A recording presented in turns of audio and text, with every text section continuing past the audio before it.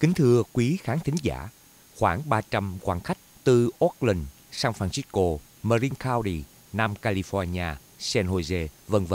đã đến tham dự tiệc mừng gặp gỡ lần thứ tư của Liên Hiệp Ngành Móng Tay Lành Mạnh California vào hôm Chủ Nhật ngày 6 tháng 11 năm 2016 tại nhà hàng Phú Lâm San Jose. Cô Phương An thuộc ban điều hành của Liên Hiệp Ngành Móng Tay Lành Mạnh cho biết đây là lần thứ tư họp mặt các thành viên, các bạn đồng nghiệp trong ngành thẩm mỹ móng tay cùng gia đình và các thân hữu để chung vui, chia sẻ về những thành công mà Liên Hiệp đã đạt được trong cuộc vận động cải tiến sức khỏe cho sự an toàn và quyền lợi của ngành nails. Đồng thời cũng là dịp để vinh danh nghề nails với những đóng góp đáng kể cho gia đình và xã hội. Chị An cho biết thêm. Đặc biệt, năm nay chúng ta có 2 dự luật AB 2125 và AB 2025 do 2 dân biểu David Chiu và Lorena Gonzalez của San Francisco và San Diego bảo trợ đã được thông qua tại Hạ viện và Thượng viện California và vừa qua đã được Thống đốc Sherry Brown ký ban hành. 2 dự luật này có mục đích giúp cho ngành nails được thăng tiến hơn về phương diện luật pháp, ví dụ như được học hỏi kỹ càng, tốt hơn về luật lao động để chúng ta có thể theo đúng luật và không bị phạt. Và dự luật của 2025, dự luật 2125 của dân biểu David Chiu là nhằm mở rộng chương trình mỹ viện móng tay lành mạnh lan ra khắp tiểu bang. Thì điều này là một điều chắc chắn để giúp cho ngành nails được an toàn hơn về phương diện sức khỏe và không những chỉ có người làm nghề nail mà cả khách hàng nữa. Ông Vinh Lưu cho chúng tôi biết thêm về 2 dự luật này. Đại khái dự luật 21-25 là dự luật mà phổ biến và cổ động tất cả những anh chị em trong ngành móng tay hãy dùng những hóa chất mà ít độc hại tới sức khỏe. Có 3 độc tố mà chúng tôi thường nói là dự luật thứ hai 25 là dự luật là từ nay trở đi cái ủy ban kiểm tra về sắc đẹp móng tay gửi những tài liệu gì đến quý anh chị đều phải dịch qua bằng tiếng Việt Nam. Đó là 2 đặc điểm của buổi tối nay cái tiệc để chúng ta ăn mừng sau bao nhiêu năm trời tất cả các anh chị em trong ngành thẩm mỹ móng tay và hội Liên Hợp móng tay lành mạnh đã tranh đấu đã được cái kết quả rất là tốt đẹp.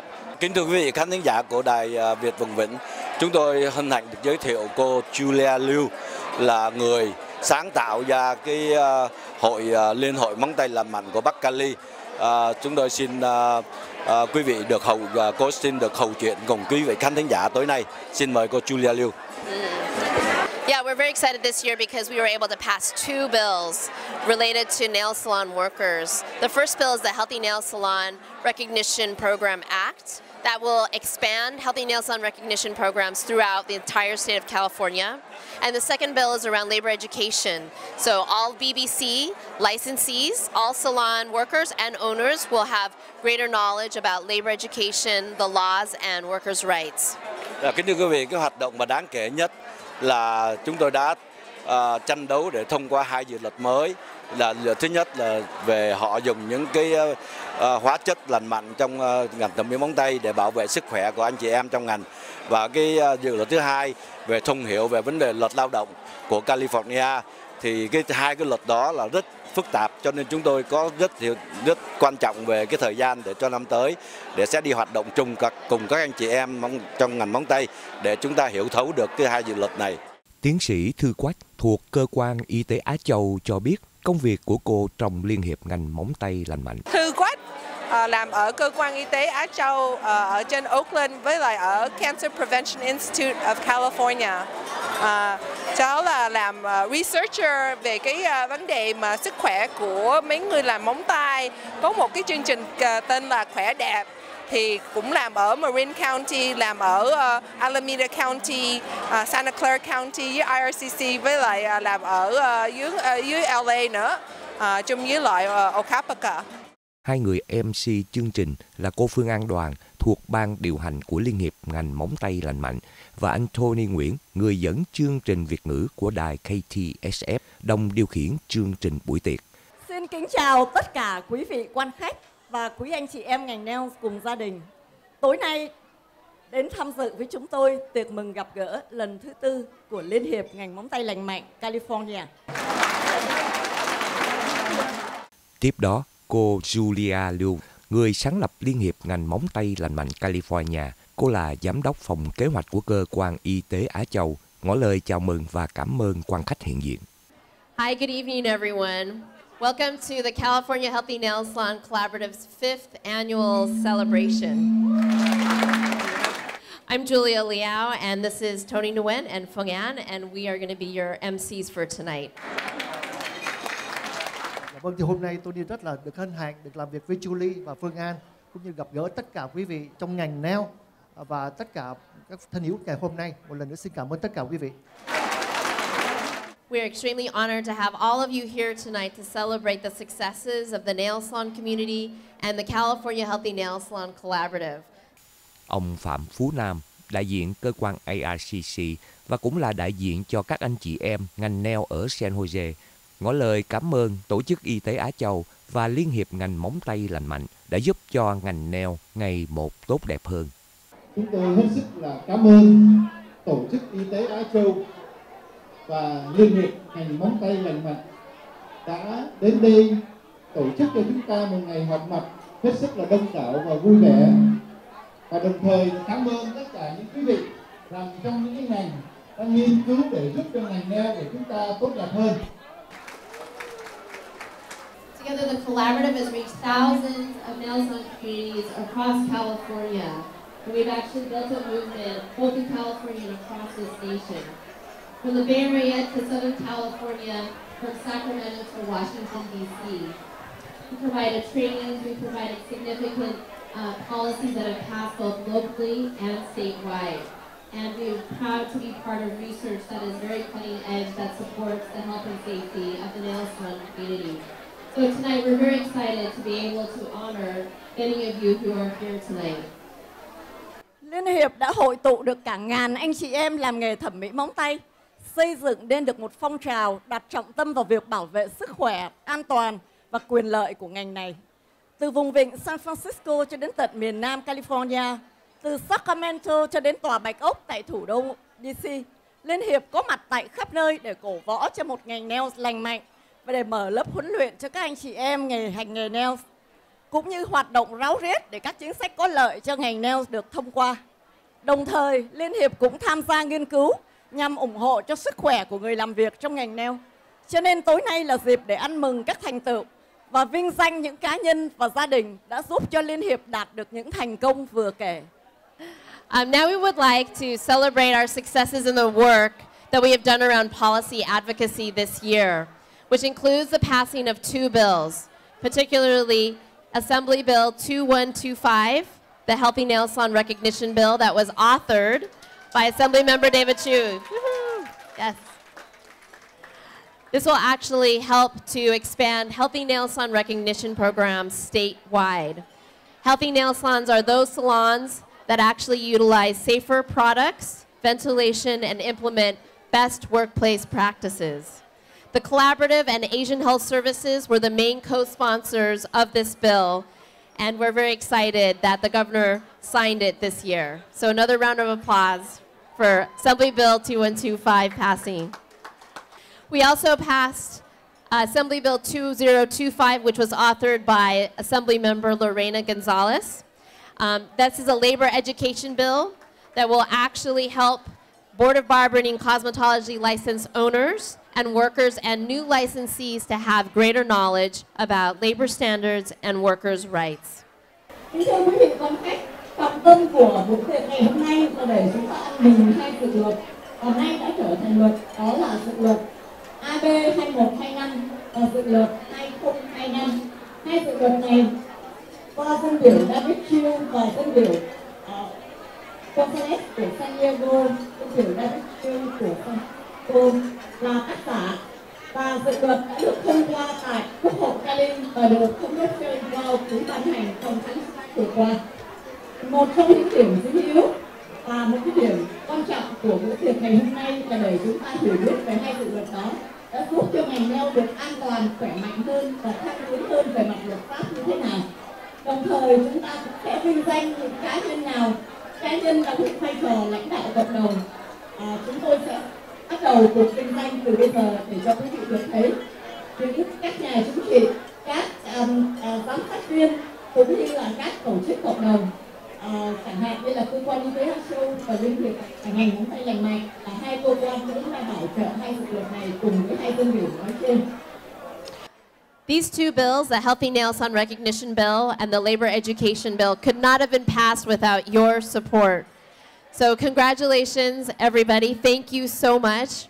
I'd also like to acknowledge Catherine Porter, who is our policy director.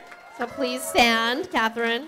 Tôi xin được giới thiệu bà Catherine Porter, luật sư Catherine Porter là giám đốc chính sách của Liên Hiệp và là người đã đứng ra hướng dẫn tất cả những cố gắng của các anh chị em ngành nail để hai dự luật được bước lên thềm Quốc hội Cali và đã được thống đốc ký ban hành từ tháng 4. And we'd also like to acknowledge Phương An, Vin Liu, Tan Alfinger, Nam Phan, and Mike Lock for playing supporting roles in helping to pass these bills. Chúng tôi cũng xin được vinh danh các nhân vật cộng đồng khác cùng góp công trong công cuộc này là anh Vinh Liu tại Marin County. Well, now the collaborative would like to recognize those who have served as leaders to promote the health, safety, and rights for the nail salon community. We do that with our Collaborative Changemaker Award. Xin quý vị hãy cho một tràng vỗ tay nữa để tự cảm ơn chính mình, tự vinh danh chính mình là chính quý vị những người có mặt ở đây hôm nay đã tham gia và để cho dự luật được thành hình trở thành luật. Tonight we'd like to recognize a policymaker who has really fought for workers' rights and particularly for nail salon workers' rights. So we'd like to honor tonight Santa Clara Board of Supervisor Cindy Chavez, who is here with us tonight. Chúng tôi xin vinh danh giám sát viên Chavez của quận Santa County. Bà là người luôn luôn đứng vai trò lãnh đạo tranh đấu cho quyền lợi của người lao động và bà là người duy nhất và đầu tiên đã đem chương trình mỹ viện móng tay lành mạnh đến Santa County. Chúng tôi xin vinh danh giám sát viên Chavez. Supervisor Chavez has been a leader in establishing Healthy Nail Salon Recognition Program here in Santa Clara County. She has been on the forefront for fighting for workers' rights. So we're so proud to have her here to be a champion leader for the nail salon community. So we'd like to invite Supervisor Chavez to come up and receive our Changemaker Award. Chúng tôi xin trao tặng bà giải thưởng là gương mặt tạo thay đổi tích cực cho cộng đồng. Mời giám sát viên Chavez. And so here's our flower. It's a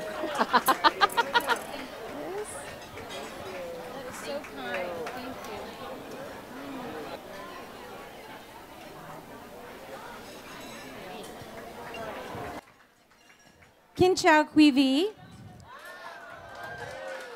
I am so excited to be here. And I want everyone here to know that change happens when women are unhappy. Dạ vâng, thì bà cũng xin gửi lời chào đến tất cả quý vị có mặt hôm nay. Và bà cũng đã có một cái lo lắng là khi mà những người đàn bà, phụ nữ mà phải nói là đang tức giận. And we need every man, woman, and child in our community to be healthy and safe. Mà muốn cho tất cả mọi người trong cộng đồng, không riêng gì những người nữ và những trẻ em mà ngay người nam cũng vậy, thì là phải nói là phải có một sức khỏe tốt. The Healthy Nail Salon Collaborative and the leaders like Juliana and other leaders that are here deserve a huge round of applause from all of us for looking out for us when we didn't even know we needed help. Please thank them and honor them. Và bà cũng muốn gửi lời phải nói là xin quý vị có một tràng pháo tay thật là lớn cho cái cộng đồng đã làm việc về cái chương trình nail ngày hôm nay. Vì tràng pháo tay thật là lớn. I'd like the women who work for Santa Clara County, and let me just say thank you to each of you. And then finally, if I could ask Ash Kalra, council member, could you stand up for a minute? This is Council Member Ash Kalra. who has been fighting for all of us for years and years, and I just wanted to thank him for being here. Thank you, and I wish you good luck. Thank you so much, Supervisor Chavez. We would also like to recognize Assemblymember David Chu, who was the author of Assembly Bill 2125, the Healthy Nail Salon Recognition Bill. He wasn't able to be here today, but he has a video that he would like to say a few words virtually for all of us. Nhân vật lãnh đạo được vinh danh kế tiếp là dân biểu David Chu của Hạ viện Tiểu bang. Trước kia ông là chủ tịch hội đồng giám sát Cô và nay ông trở thành dân biểu đại diện cho một số vùng quanh San Francisco. Vì không thể có mặt ở đây tối nay, nên ông sẽ nói ta đôi lời qua một đoạn video ngắn mà chúng tôi trình chiếu bây giờ. Good evening. I'm David Chu, and I'm so sorry to not be with you tonight due to the elections, but I'm honored to be one of your change makers. 6 years ago, in 2010, I had the opportunity to start to get to know some of your leaders, Julia Liao, Catherine Porter, those of you who've been champions for immigrants, for women, for the environment, for the Asian American community. You educated me about the toxic trio and told me what we ought to do about it. And we worked together to create the first in the country healthy nail salon program, which is now modeled in a half a dozen jurisdictions in California. And we worked together to move forward AB 2125. Dozens of you came to Sacramento to testify in front of 3 Assembly committees and 3 Senate committees. And because of you, the California State Assembly and the California State Senate passed this bill. And because of you, on January 1st, 2017, it will be a law. I want to thank you for all the work that we've done together to make sure that our workers, our customers are safe. And I look forward to continuing this work into the future. Again, much thanks. Thank you for everything.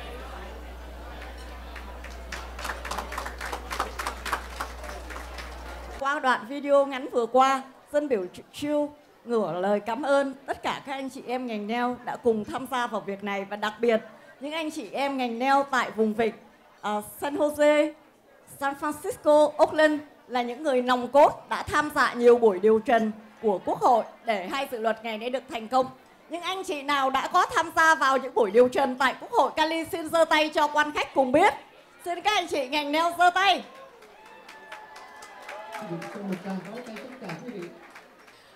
Now we'd like to move on to our next award, which is the Collaborative Champion Award. This award goes to someone who has partnered with us for a very long time, who's actually made significant strides locally to help make healthy nail salons possible. Tonight, we'd like to honor Catherine Cook. She has been an amazing advocate and partner, and she has helped make sure that salons in San Mateo County are becoming healthier and safer. So please give a round of applause for Catherine Cook. Giải thưởng kế tiếp với tên gọi nhân vật xuất sắc của Liên Hiệp ngày móng tay sẽ trao tặng cho cô Marin Cook. Cô là người chủ chốt cho chương trình công dân Mỹ việc móng tay là một tại San Mateo County với mức thành công rất là cao. Là người khởi động rất mạnh mẽ cho ngày móng tay lành mạnh và là một đối tác tài giỏi của Liên Hiệp. Marin Cook thực sự là tiền thân của nhân vật xuất sắc cổ võ cho một ngày tay lành mạnh sự kiện một lần nữa xin chào có tay thật lớn cho Marin.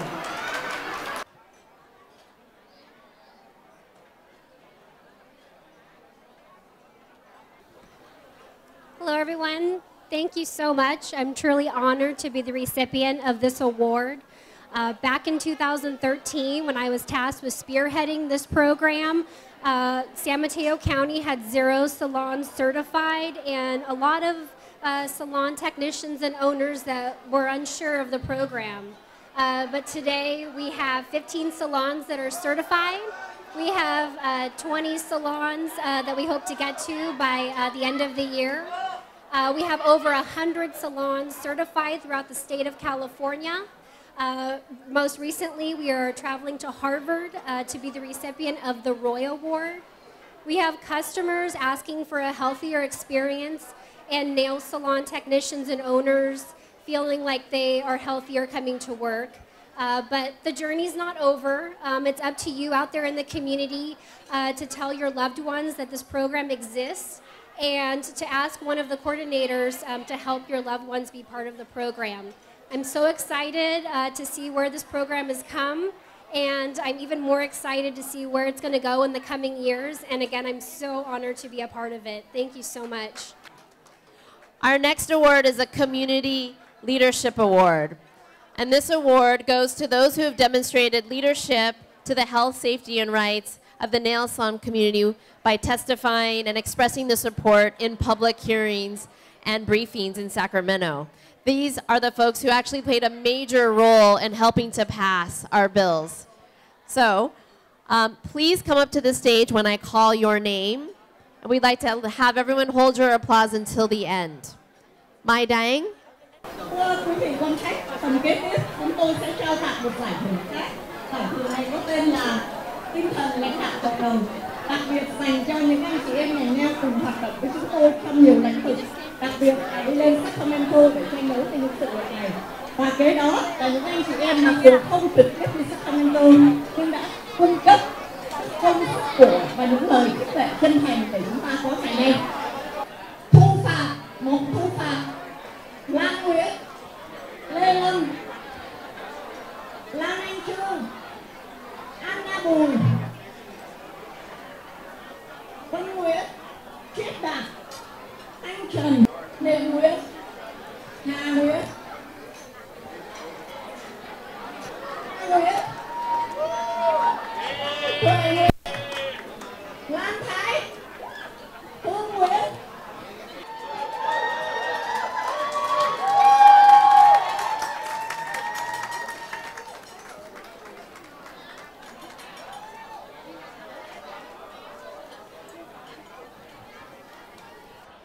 We would now like to present the Family Recognition Award to recognize the families who have worked in the nail salon industry for many years and have raised their children to be outstanding community members. Phần thưởng kế tiếp chúng tôi xin trao tặng là phần thưởng cho gia đình xuất sắc để vinh danh những gia đình làm việc lâu năm trong ngành nails và nuôi dạy con cái trở thành những nhân vật xuất sắc cho cộng đồng. Xin quý vị chờ đến cuối danh sách hãy vỗ tay. Phần thưởng đầu tiên. Our first award goes to Kathy Huynh. Kathy's mom has been working in the nail salon industry for over 20 years. Kathy has a master's in social work and works at 2 of Asian Health Services sites as a medical social worker. Kathy's involvement in social justice comes from witnessing her parents' experience as immigrants who came to the U.S. to find more stability and to support their immediate and extended families in the U.S. and Vietnam. Due to her parents' experiences, Kathy was involved in refugee resettlement work in the Philippines for stateless Vietnamese people. She worked with girls and women involved in the sex trade in Cambodia and organized the Vietnamese community in the Bay Area. Phần thưởng đầu tiên sẽ trao tặng cho cô Kathy Huỳnh. Mẹ của Kathy, bà Niệm Nguyễn, đã làm nghề nail từ hơn 20 năm nay. Kathy đạt được văn bằng cao học ngành xã hội học, hiện phục vụ cộng đồng tại cơ quan y tế Á Châu trong chức vụ chuyên viên cố vấn xã hội. Sự có mặt của Kathy trong ngành này để giúp tạo công bằng xã hội xuất phát từ việc cô chứng kiến việc cha mẹ cô di cư đến Mỹ để tìm tương lai vững chắc cho các con cũng như để giúp gia đình còn lại ở quê nhà. Kathy đã tham gia làm việc thiện nguyện tại trại tị nạn ở Philippines cho những gia đình nào không được nước nào nhận định cư. Và đồng thời, Kathy cũng giúp đỡ các em gái nhỏ và những phụ nữ phải hành nghề mãi dâm. Đặc biệt nhấn mạnh là Việt Nam nhé. Kathy giúp các em gái nhỏ Việt Nam và các phụ nữ trẻ Việt Nam phải hành nghề mãi dâm tại Campuchia. Đó là công việc thiện nguyện của Kathy. Cô cũng tham gia việc tổ chức cộng đồng tại vùng Vịnh. Vậy thì phần thưởng này chúng tôi rất hân hạnh được trao tặng cho gia đình của Kathy Huỳnh và mẹ của cô là bà Niệm Nguyễn. Xin tất cả cho gia đình Kathy một tràng pháo tay. Our next award goes to Alice Dow. Alice's mom has been working in the nail salon industry for 14 years. Alice is currently a high school student. She's worked as a summer interned at the library for their summer reading program and has done phone banking for our upcoming election. Alice's parents have been supporting her through her high school life with positive encouragement. So we're very excited to be honoring Alice Dow. Please give a round of applause for Phần Alice. thưởng kế tiếp của gia đình xuất sắc trong ngành nail dành cho em Alice Dow và mẹ của em là cô Anna Bùi. Em Alice Dow tuy mới có 14 tuổi, còn là học sinh high school, nhưng em đã tham gia rất nhiều chương trình thiện nguyện. Đặc biệt là gần đây em tham gia với cơ quan y tế Á Châu, chương trình khuyến khích và giúp đỡ cho đồng bào được đi bỏ phiếu. Cha mẹ của Alice, đại diện ở đây là cô Anna Bùi, đã nâng đỡ cho con gái mình bằng cách là để cho em tham gia tất cả những sinh hoạt cộng đồng nào phục vụ cho chính cộng đồng Việt Nam cũng như những cộng đồng thiểu số khác. Xin tất cả quý vị tặng cho gia đình Anna Bùi và em Alice một tràng pháo tay. And now we would like to introduce the Miss and Mrs. Vietnam International of San Francisco, the USA pageant group, who will perform the Ao Dai show.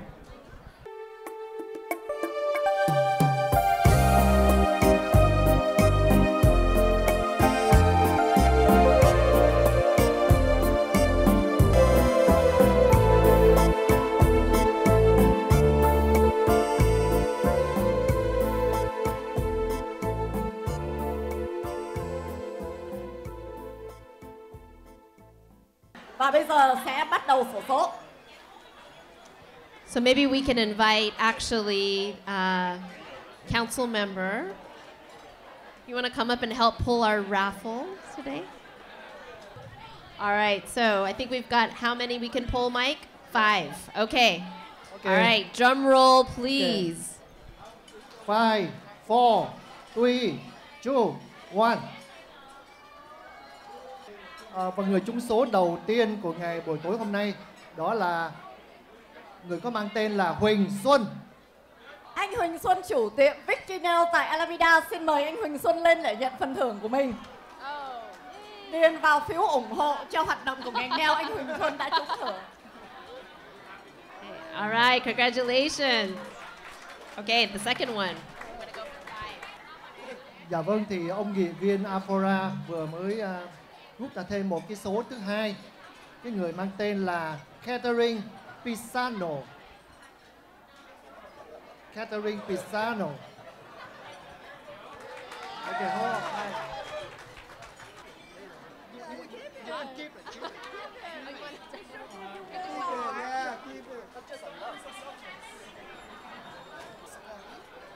Người may mắn thứ ba trong buổi tối hôm nay đó là cô Jessica Lee.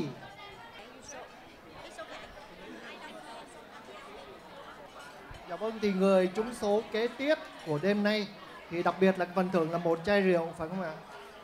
Dạ vâng, thì là xin quý vị nào mang tên là Nguyễn Thị Thanh nè. Dạ vâng, người trúng chai rượu thứ hai đó là người mang tên là Phát ạ.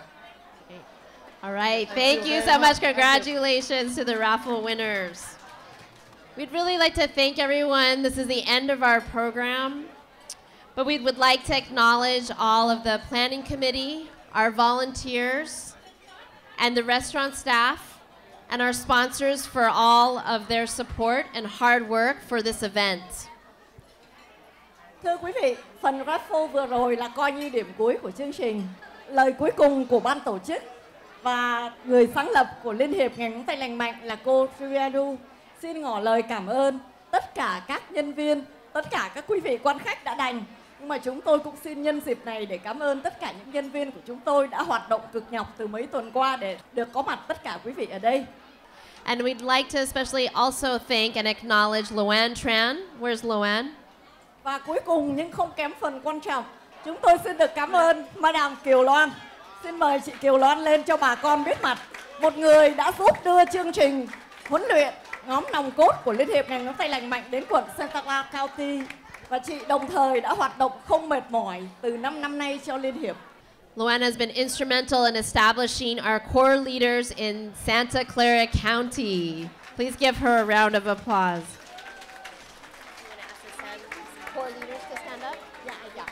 Nhân tiện đây để Kiều Loan xin nói vài lời với quý vị là thứ nhất, Kiều Loan cảm ơn ban tổ chức cũng như Asian Health Service, our best friend of IRCC.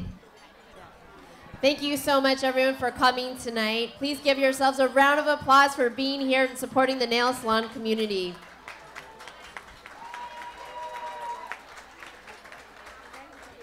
Cô Julia, sáng lập viên, người đứng bên cạnh tôi và từ đầu đến giờ là cô Julia. Cô Julia Lu là sáng lập viên của Liên Hiệp Ngành Móng Tay Lành Mạnh. Cô vừa ngỏ lời cảm ơn tất cả các anh chị em ngành nail cũng như quý vị quan khách đã làm cho buổi tối hôm nay là một buổi tối rất đáng nhớ. Xin cảm ơn tất cả quý vị.